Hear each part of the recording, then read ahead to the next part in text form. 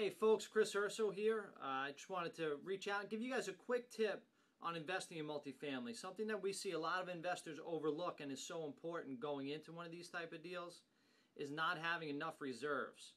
Okay, whether you're buying a 4-unit building or a 240-unit building, you have to plan for the unexpected.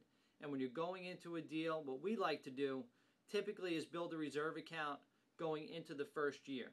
So what that means is on a, let's say, 100-unit building, we'll allocate $300 per unit to start a reserve account, okay, for a full year.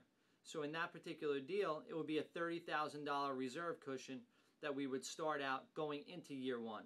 And then every month moving forward, we're going to allocate $300 per month for the year divided by 12. Okay, so those dollars are going to get put away into an escrow account for future improvements on the property. It's extremely important that you plan for the unexpected before the unexpected happens. Whether it's a new roof or a boiler system, needing to replace windows, you want to have that money allocated. So basic tip is put away reserves going in, and then every month put reserves into a separate account for those future improvements.